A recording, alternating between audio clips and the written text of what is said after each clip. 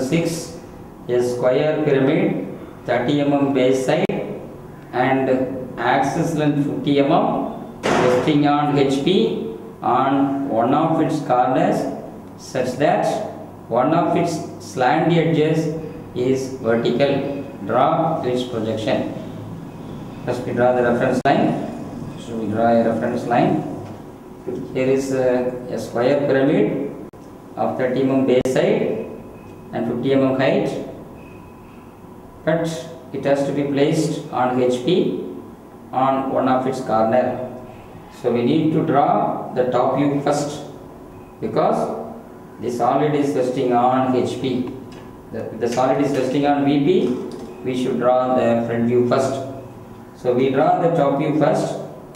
Given the solid in corner position, so we need to draw the square in corner position. A square in corner position has to be drawn like this. So we take the square. We need to draw a 45-degree line through this point. Draw a 45-degree line through this point. Then we specify the 30 mm base side. Yes, we have this point and 30 mm base side. 10, 20, 30.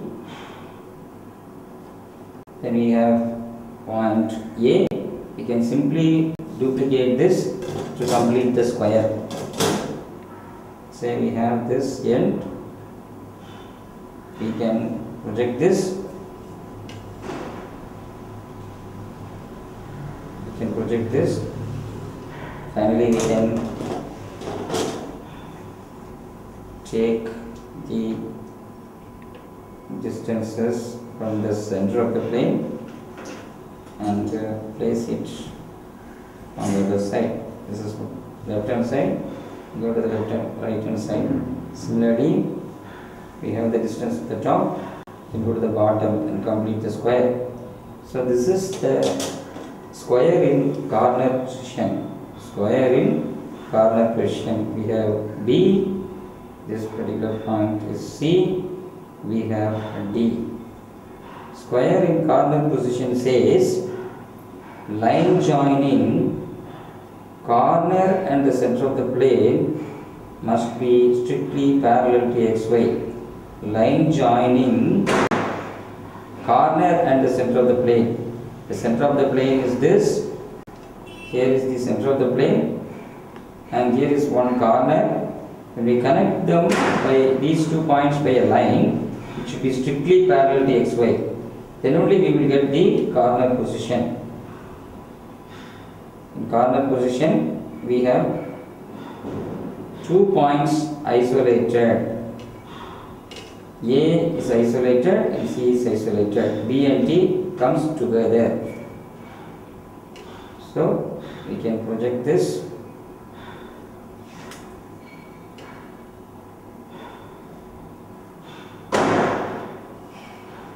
Similarly, we can project this also.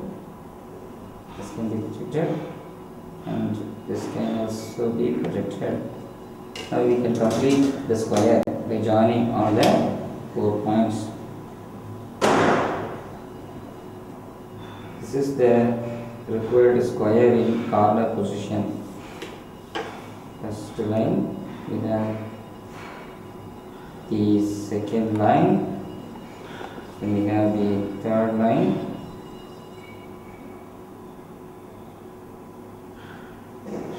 Third line. We have one more line for the square. That is AB.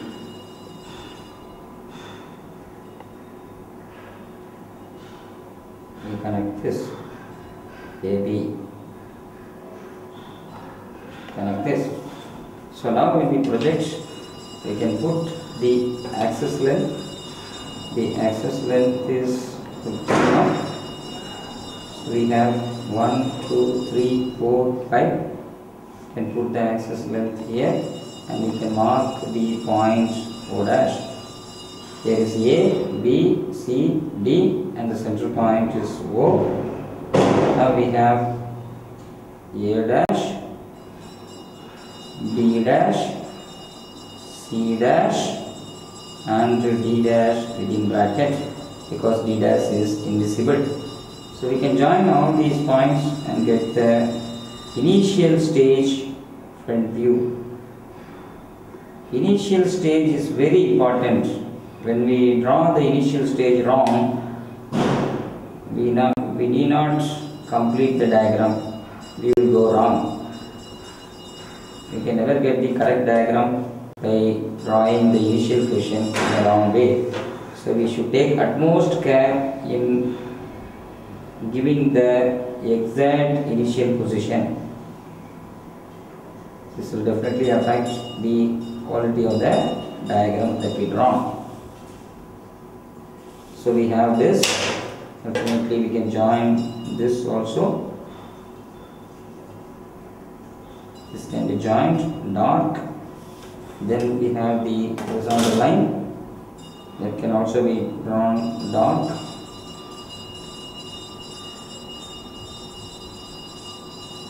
So now that we have drawn the initial equation successfully, it is given that one slant edge is vertical.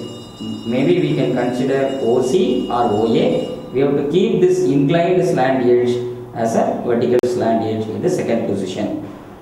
This can be possible only when we use this corner position. What is the rule for corner position? Rule for corner position is line joining, line joining, line joining, line joining, corner and center of plane. Corner and center of plane must be parallel to XY. Must be parallel to XY. Then only we will get corner position. Corner position thumb rule. Corner position. Corner position. Now that we draw a vertical line, a fresh vertical line here, we try to take the slant edge vertical. This is C1 dash.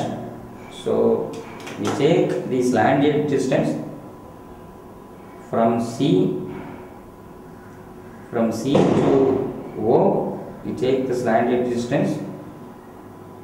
This distance can be taken. We take this distance and we place it here. So we get the slant edge. Now the slant edge has become vertical strictly. So O1 dash, we see from the top O1 dash is visible, C1 dash is invisible. Now what we do, we have to just reproduce this isosceles triangle here. So the procedure is very simple and we have done it. Similar problems. You see here, we take this arc, we take this arc here, we take this arc, then we take the base distances, these distances we can take. This is across the corner distance, across the corner distance. See, across the corner distance can be taken as an arc and it can be made here. So when we join this, we get point A. So this intersection is A1 dash. So we can connect A1 dash and O1 dash very well. So this can be connected. So now that in the new position, one of the slant edge OC is kept strictly vertical. Now one of the slant edge OC stands vertical. We can join this. We can join these two also.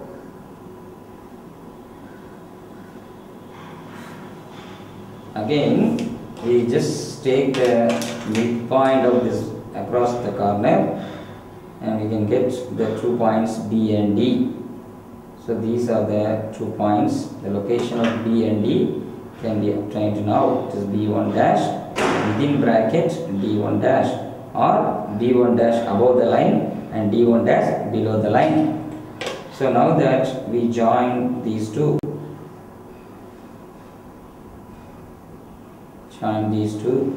we get the complete front view of the square pyramid resting on HP with one corner such that one of its slant edge is kept vertical. We have one projecting line for this, another line for the 2 points B and D, and one more line for point A. So here are 3 lines. The first line is through D, the first line is through D, then the second line is through this 3 points. Similarly, the third line goes through B. We get, so here is A vertical and A horizontal. Naturally, you get A1. B horizontal and B vertical, you get B1. C horizontal and C vertical, you get C1. C1 is invisible, O1 is visible. O horizontal and O vertical also comes in the same place. Because slant edge is vertical, slant edge becomes a point in the top view. A straight line is vertical, its top view is a point. Similarly, we have B horizontal, D horizontal and D vertical. So we get D1. We know the connectivity A, B, C, D, A. A should be connected with B, B should be connected with C, C should be connected with D, D should have link with C and A. C should have link with B and D. D should have link with A and C. For them, all the 4 points, the common link is O. OA, OB, OC, OD possible. So now we join AB. AB is possible. We join AB. We join this AB. AB is possible. Then we join BC. BC is possible. BC is possible. We join CD. CD is also possible. CD is also possible. Then we join DA, the last point. We need to know the dotted and dark line. So the procedure is very simple. We always, put one arrow mark downward, and we try to view from the top to see the visibility of this top view. We identify the extreme corners, left extreme corner and right extreme corner. We assume horizontal lines through these 2 corners. We assume horizontal lines through these 2 corners. Whatever we have above these 2 lines, whatever we find out above these 2 lines, they are clearly visible. So therefore only OA is above these 2 horizontal lines. Only OA is visible. So we erase this. So we put OA dark. Apart from that, outer edges are always dark. Already we have drawn the outer edges, so we need not have to bother about that. So only OA is dark. Remaining all are dark. OB is outer edge. OC is a point. OD is outer edge. So therefore OA alone is dark. AB outer edge.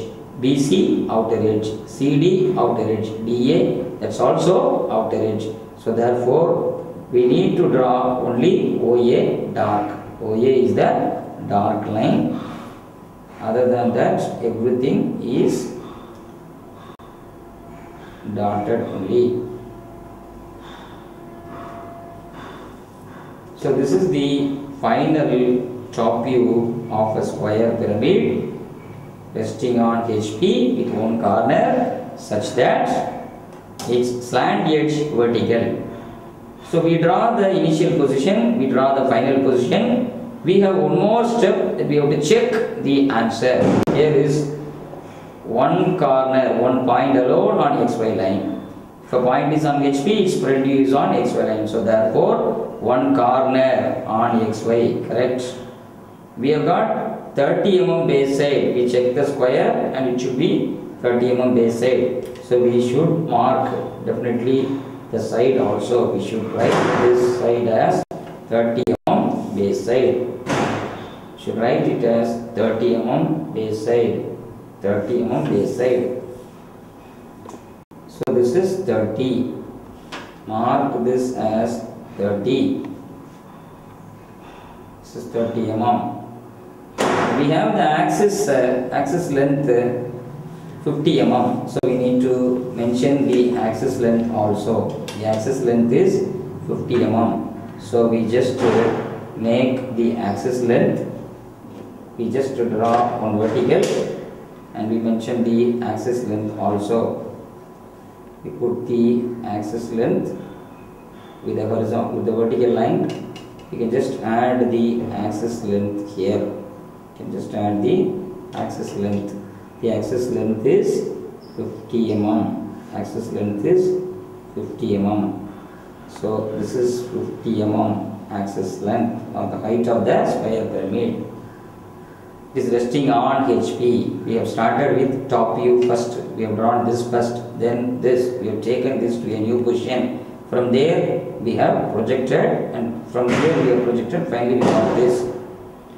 So the condition is one of the slant edge is vertical. Here is one slant edge OC, that is strictly vertical because OC is a point in the top view.